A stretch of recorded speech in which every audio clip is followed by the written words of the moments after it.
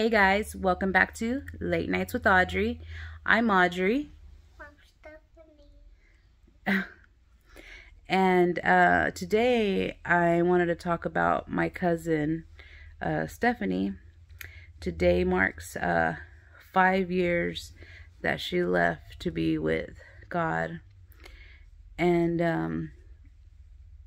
I miss her like crazy.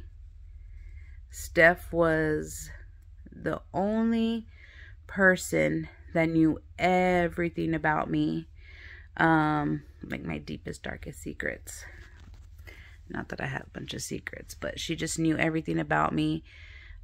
She gave great advice, and she never judged me.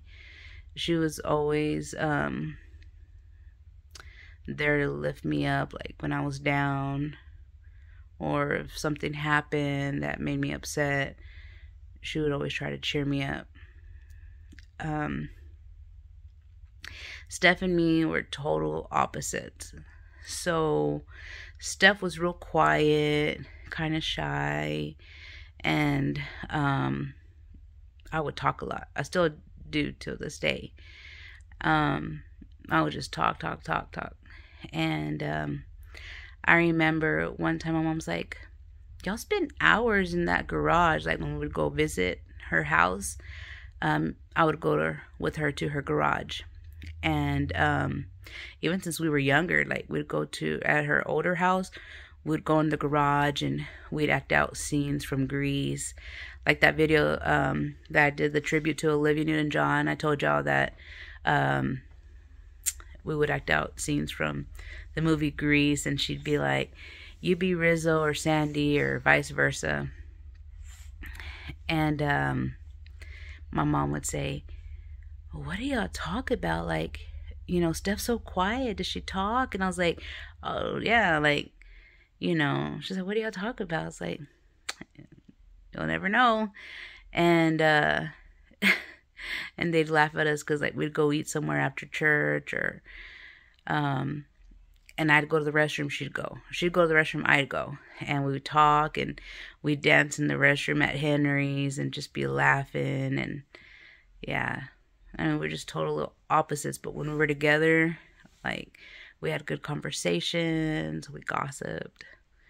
And now it's like, she was truly my best friend. And my favorite cousin. I have lots of cousins, but Stephanie was just always there. I would text her like every day. Towards the end, when she was sick, it kind of slowed down. Because I didn't know if she was gonna have a good day or not, or with her treatments and stuff. But I miss her a lot. And I think about you, Steph, all the time. You're always in my heart, and I'm gonna keep your memories alive as long as I live. Your memories will always be alive.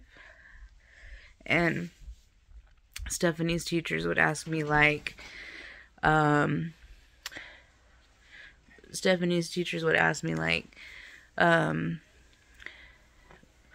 you name her such a long name? Like, because it's hard for her. Is this going to be hard for her to learn how to spell her name? Can you close that door, baby? And, I'm sorry, my husband just got home from work. Close the door, babe. And I would say, well, it's because I named her Stephanie after my cousin that passed away, and she was like my sister.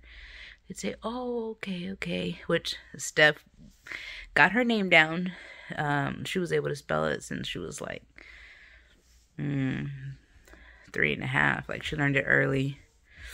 She learned it well. And now she writes it like nothing, and at the top of her head or on paper or whatever, she knows how to write her name. And yes, your memories will always be alive, Steph, because I'm going to keep them that way. I dream about you still. I used to dream about Steph a lot more because I'd go to sleep like thinking about her, wake up thinking about her, and I'd cry a lot at night. And I believe like God would let me allow me to dream of her, you know, where I could see her in my dreams. And she wouldn't really talk to me. She would just smile, and I knew she's in a better place. I know she's in a better place, and she's not suffering anymore. And I will see Steph again. You'll always be in my heart, Steph. I'll never ever forget you. And don't ever forget A+. Only you and me know about A+. And besides your mom and your sister Amanda, because they asked me what A+ was about, because they would always see me put A+ at the end of our post, but only we know about that. It's an inside thing. But I miss you. I love you.